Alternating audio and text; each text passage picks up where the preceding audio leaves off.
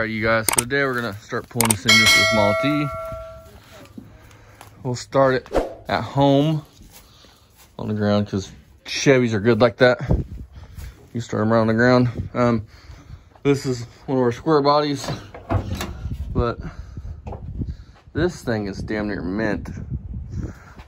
I mean, look, the rockers are good. How many times have you all seen a square body where this area here and even the bottom of the doors aren't rusted out? And it's custom super deluxe, but this is a 350 we're gonna pull out of here. I've got some chrome valve curves I'm gonna throw on it for me because, well, these look generic, and chrome may not get you home, but damn, it'll look cool for a little bit. So it starts rusting up. So get this thing up in the air, or you start pulling it apart, and get this thing out of this truck. And I'll show you guys some other, that truck there, and some other things, that some better, you know, video of these things. This is only damage to this cab minus the frame. The door is still solid.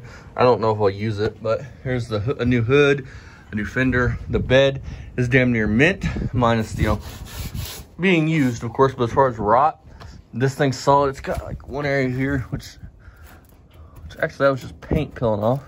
That's just paint peeling off. That needs to be welded up from where you hit something in it. But other than that, she's solid. She's clean. Well, clean is not really the word I would use because it is full of nasty stuff and shit. This is good. But again, rocker's extremely solid. Valve corners appear to be extremely solid. Hood, that's the original hood that's mangled up, but we're gonna start pulling it. Alrighty, you guys, so better look, this bed's even in good shape. Doors aren't. This has, I think, an old 455 in it. Not factory by no means, but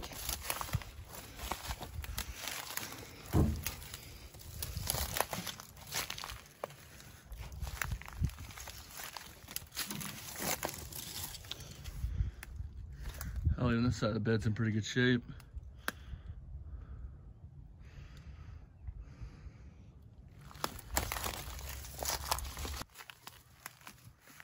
So no, I'm thinking about getting this one running and then selling this one.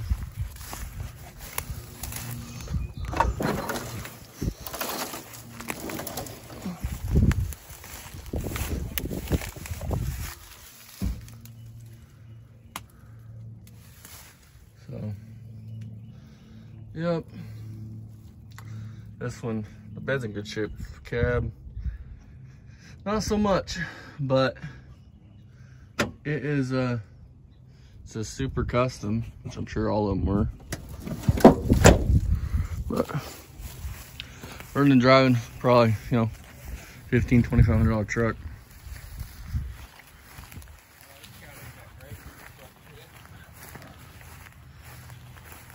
Old International Harvester. Alrighty, you guys, motor mounts are out.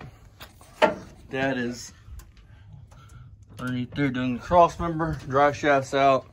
So within an hour, man, this thing will be pulled.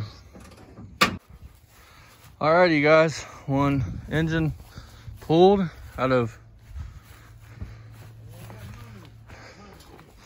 the white truck.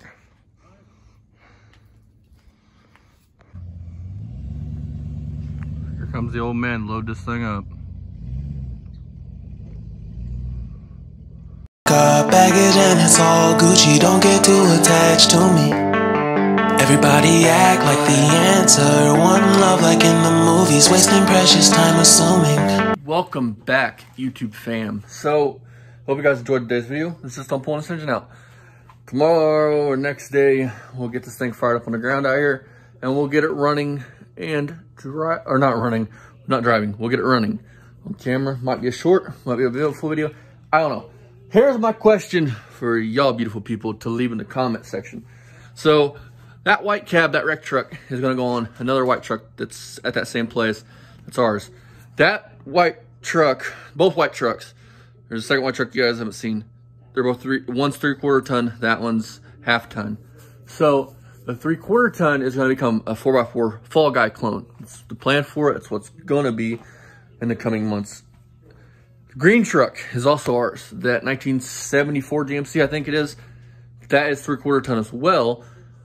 But my question to y'all is, we got 2 or 3 options. Option A, I get it running with the engine and transmission that's in it, and I sell it. Just sell it. Just get all the way. It's got, I think, a 455 olds in it. Actually, I know it's got a 455 olds in it. So, thanks that we get that running and driving and sell it to somebody else, and they could do this. Now, before we go any further, that's not the original engine. That original engine was a 350 Chevy, but this guy's dad pulled that engine out of the car years ago just to get the green truck running. So, with that being said, we can get it running, we can sell it. Or, option 2 is we can try to find a short bed frame. We could try to find a short bed, and we could retransplant that cab and that bed onto, that cab and doghouse onto another truck and do an LS, or my favorite thing, a big block Chevy in it, and make a GM product muscle truck. Okay, the Mopar muscle truck outside. We could do something like that. Option trace is we can cut down the long bed frame. We could section it, make it shorter, make it into a short bed frame. We can then pull all the 5 lug setup off of the half-ton pickup, the rear end, the front cradle, all that stuff, and transplant it onto that frame and make it a muscle truck. Just let me know what you guys think, what you guys would want to watch. Because as it sets, I'm open for anything. I'm open to build that truck into a muscle truck. I'm open to, you guys don't want to see that, I'm open to selling it. If you guys want to see me cut on a frame and try to make that work, let me know in the comments. As always, see you wonderful people next time. And don't forget to like, comment, share, subscribe, all that shit. You guys are wonderful. You guys are my fam. Love every single one of you guys. Y'all are welcome here. And finally, don't forget, this video will be coming to a Will It Run here soon. That truck that you guys see, it's all rodded out, the dump truck, the big truck, that is an International of some kind. I personally have been trying to get that truck forever. I don't think that they really want to get rid of it. And plus, it's really rough. I don't know what I would do with it. It's just been cool. Ever since I've seen it, I've fell in love with it. I don't think it's for selling out. His dad probably parked that back there when that thing was probably brand new. So that truck will probably go to the scrapper eventually. See you guys next time. Bye-bye. Don't forget to leave a comment what you guys want to see. And tell a friend if you don't mind about Poor Man's Speed Shop. I don't know. I'm not your dad. I'm not going to tell you what to do. See you guys next time. Bye-bye.